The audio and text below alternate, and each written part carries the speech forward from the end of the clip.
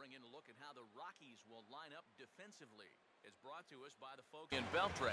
We'll stand in and you see what he's done over the past 4 games, as hot as they come.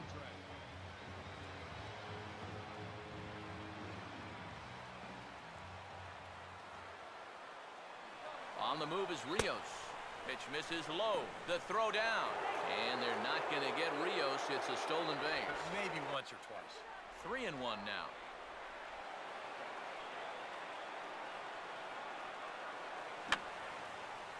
And that's swung on and fouled straight back.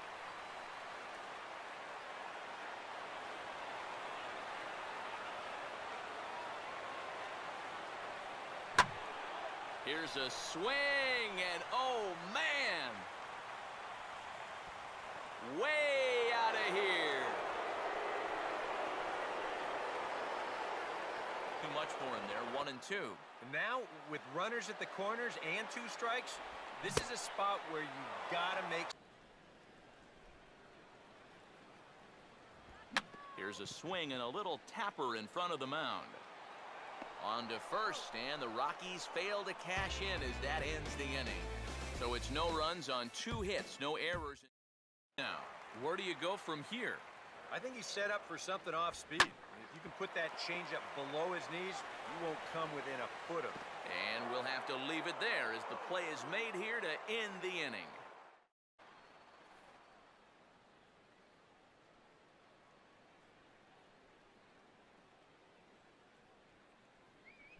Now a hard hit ball back up the middle.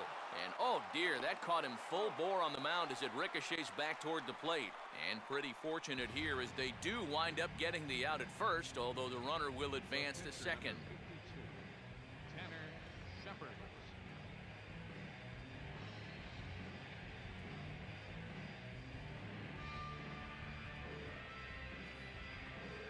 Tanner Shepard will stand in, and you have to figure that he'll likely be swinging the bat now.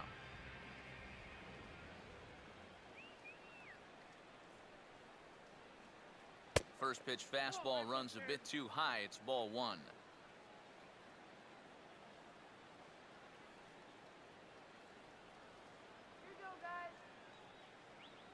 Now here's a line drive out to left center. That's over the head of Tulowitzki for a base hit. Throw in from Gonzalez is going to hold that runner now at third base. Alex Rios will get another shot. Struck out swinging his last time.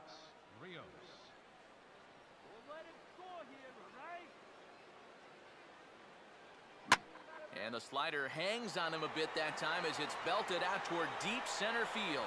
Blackman is there, and that should be deep enough to score the run.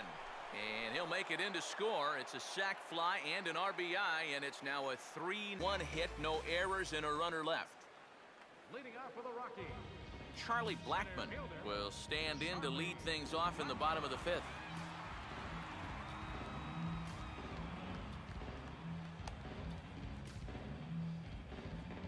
In the box, so he steps out and asks for time.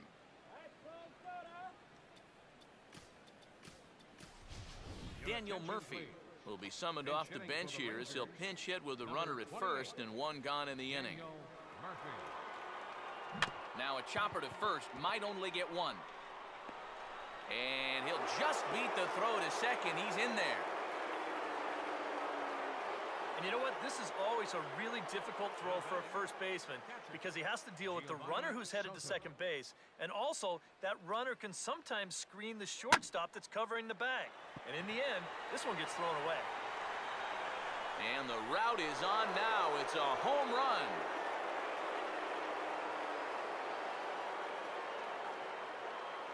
So a 3-run fielder will stay in the ball game as he'll take over at first base.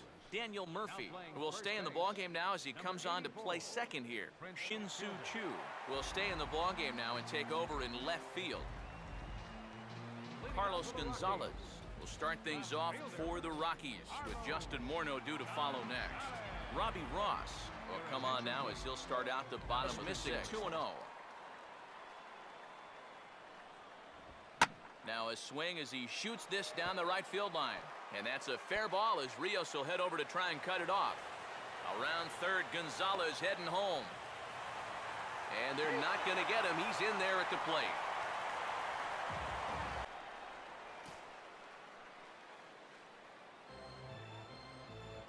Swing and a hard grounder down the line at third. Throw on to fielders in time, and with that, the side is retired. I have to imagine there's a... Welcome back to Coors Field here in Denver. The Rangers on top in this one as we get a look at our game.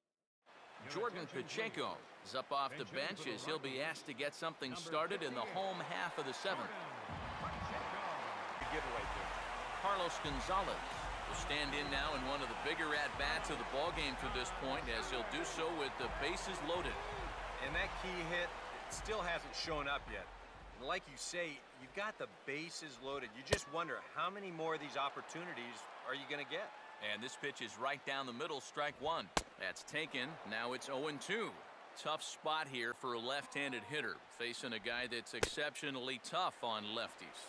Yeah, you generally get so many at-bats against right-handed pitching. Now you're in a good RBI spot, and you're stuck facing a guy like this. And this is why, as a hitter, working the count in your favor is so important. I mean, here, this is probably a ball, but you can't risk taking this pitch on 1 and 2 and hope that you get the benefit of the umpire's call. You pretty much have to swing at it, even though you probably wouldn't have been able to do much with it in the first place. Swing and a ground ball, and this should get him out of it. On to first, and the Rockies fail to cash in as that ends the inning. Rockies leave them loaded. They trail 6-1. Your attention, please. So a new pitcher set to take over here. Daniel Murphy will stride in again. He singled and later scored his first time. Swing and a ball hit in the air to right field, and deep back is the right fielder, but he will look up and watch this one sail out of here.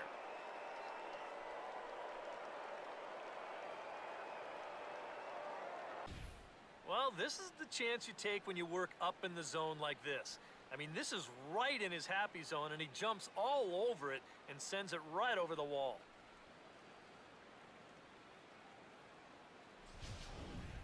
Two. Yeah, that's a very hittable location right there. Not where you want to be when you're facing a guy. And we'll have to leave it there as this is strike 3, and that will retire the side. But the Rangers add on thanks to this solo home run. Home half of the 8th coming up. It's the Rangers 7. Willeen Rosario will lead things off here in the bottom half of inning number 8. Catcher, Willeen Rosario.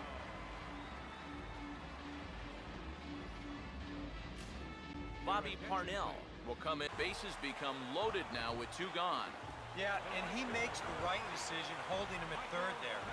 A lot of people might say, why not send him? Well, it's because you don't need 1 run. You need lots of runs. No sense taking any chances at this point. Here's the first offering. Just off the outside, and it's 1-0. And now a pitch hit sharply on the ground. But a foul ball, 1-1. Here's a swing and a ground ball. Throw in time, so a good pitch there gets him out of the bases loaded jam.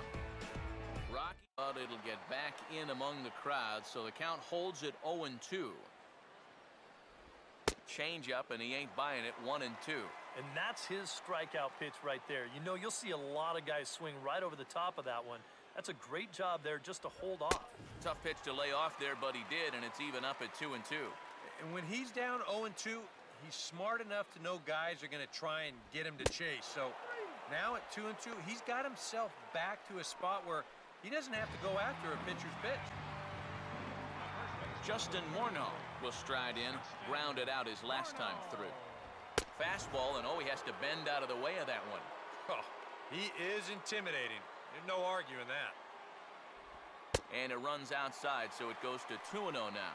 Now, you've got a 6-run lead out there, and there's no reason not to come right at guys. And this is in the air down the left field line and into foul territory. And that'll be the one that ends it. And the Rangers have taken game 1 of the series on the road as the ball game is over. Yeah, and with that, you already guarantee yourself no worse than a split in this quick 2-game series as they take the victory here in the opener.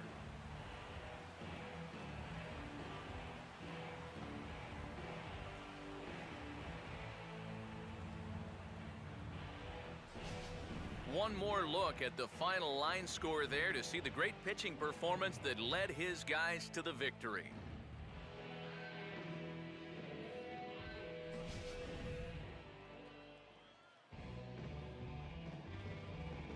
And guys, the Rangers couldn't have done it tonight without the contributions of this player. Giovanni Soto, strike opposed, he's our top player of the game. Yeah, he came through with a couple of hits, but more importantly, that big home run, which really led his guys to this victory.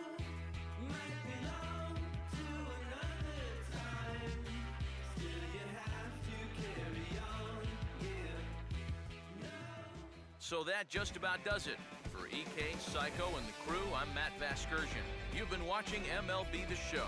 For more, get those smartphones and tablets out and head over to theshownation.com. The Rangers come out on top, 7-1. Good night from Final Denver. line score for our ball game tonight for the victorious Rangers: 7 runs, 8 hits, no errors. They left 6 men on base. For the Rockies, 1 run on 14 hits, 1 error, and 13 runners left on base. Time of the ball game, 2 hours and 57 minutes. A reminder that extra post-game RTD trains on the C line to Mineral and the E line to Lincoln are available down the street at Union Station. Bus service is available outside Gate B on the corner of 22nd and Blake Streets.